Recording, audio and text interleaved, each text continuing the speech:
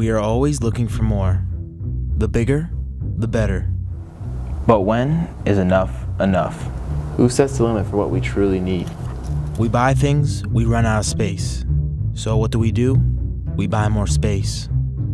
We are all guilty of it as Americans. We want more to survive. In an ever-changing world.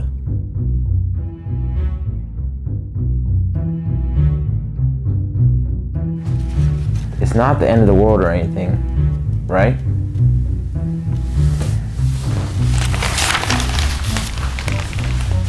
Or is it? What is an answer for this problem? There's a lot, but one is really hitting home. The Westminster College tiny house may not be an answer for the whole problem, but in small ways, it can help send a message that this could be a big solution in a small package.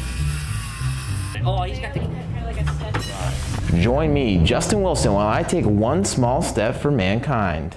And an even bigger step for Westminster College while I experience tiny living for myself.